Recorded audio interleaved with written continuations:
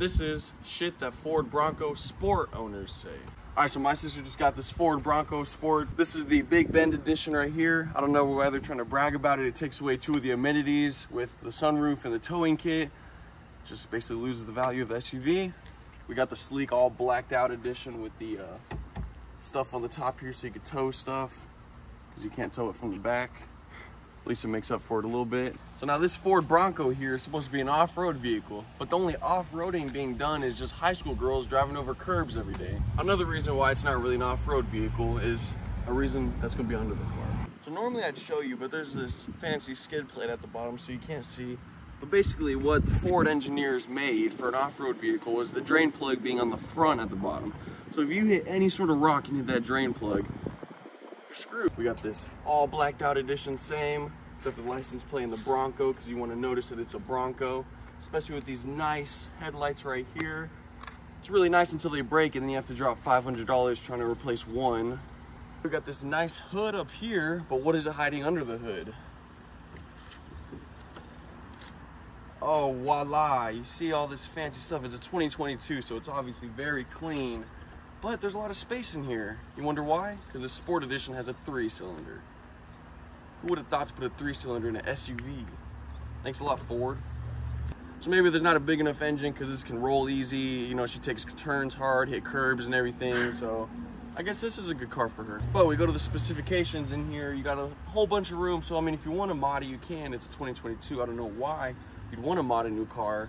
But this is for my sister. She doesn't really know anything about cars, so it's perfect for her. There's not much to see in here. Everything's pretty small. We're in Texas. Everything's supposed to be bigger in Texas, but I guess not. The Bronco's engine. That's all you really want to see from the hood. So we'll drop it down. Looks better with it closed. Now we'll go to the back of the car. On the way to the back of the car, you see this nice, I actually very appreciate this design of the rim. And also you can see here in the middle, we got another horse. So instead of it being a Mustang, a nice, known, strong horse, it's a Bronco horse. But we'll go to the back. All right, so we're up on the back here. We got a whole bunch of badges, starting with this one right here. It's pretty good. Go Cougars. I don't know why they made this tiny little windshield wiper back here. Like, look at all this. And then a tiny, like, Bronco Sport. Now we actually have the Sport back here, so people behind you know what a trash car you have, or slow, sorry. And then of course Ford badge, yeah, whatnot, yada yada. But now it's open, it gets to the good part, the actual good part about this car.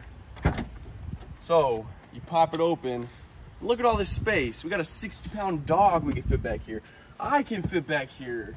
Like, oh my God. It may not be the fastest, the most well-built car, but there are 2 amenities that I love. Maybe because I'm German or whatnot, but over here, you can see here, we got the best part about this car. It's a bottle opener. Woo. Ford, I'll give you credit for that, because that's pop. But I'm not 21 yet, so I'm not drinking yet. But that's cool. Also, we got lights here if you want to tailgate and stuff. A nice shaded cover. So this is probably the best part about it. Nothing about the driving or anything, but just whenever you're stopped. Now on this side, we have a very special button here. It's a jellyfish launcher. Look at this. Like, that's shouting out to my, like, cartoon I grew up with, SpongeBob. Like, I'm gonna launch some jellyfish up there out of Bikini Bottom. But that's actually the lights. But yeah, I mean, that's pretty much it for the back. We're gonna close this up. Another part, you got a backup camera, which is nice, 2022. You can also, oh my gosh, like that's just amazing right there. Okay, so now when we're getting in the car, you got also this nice Bronco horse staring into your soul right here, which is nice, doing this back heel kick or whatever. But we got a whole bunch of amenities. It's 2022, so obviously it's gonna be nice. The one thing that I don't get though is the Prindle right here. Like, it's a knob, it's a volume switch. You have this AC thing, you have this AC thing that looks exactly like it. Like, well, I'm gonna be going 6 down the highway, turn up the AC and be like, and then die. But I never got those things. Just put the original, like, shifter. I don't get this new stuff. Any new car is gonna be pushed to start. I don't even need the keys to start. That's amazing. And you pop up here, you got the Cella. But you got the car, Apple Play. It's discrimination towards Samsung, but I mean, Apple's better in pretty much every way.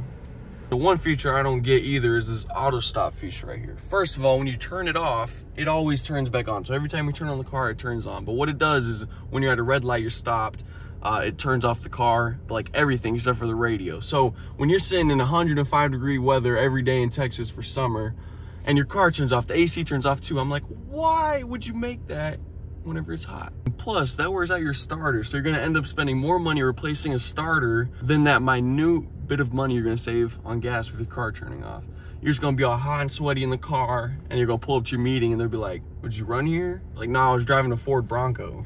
An amenity that I really like, though, that I wish I had in my 2007 car is this GOAT modes. I don't know why it's called GOAT modes. It's the same pretty much in every new car. But if you could see here, whenever I turn it, it shifts from drive mode. So I like how it's called GOAT mode and it says drive mode up there. But you have normal, eco, sport, slippery, and sand. Because they know Ford Bronco owners can't drive when it's slippery outside.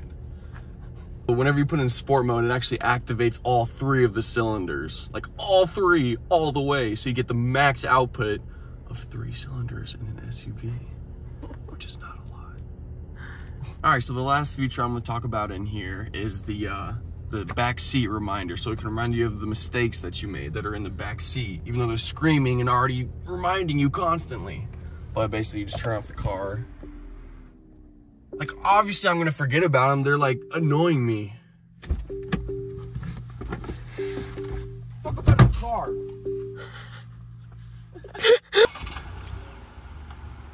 All right, this is Carl's Garage, and this has been the 2022 Ford Bronco Sport.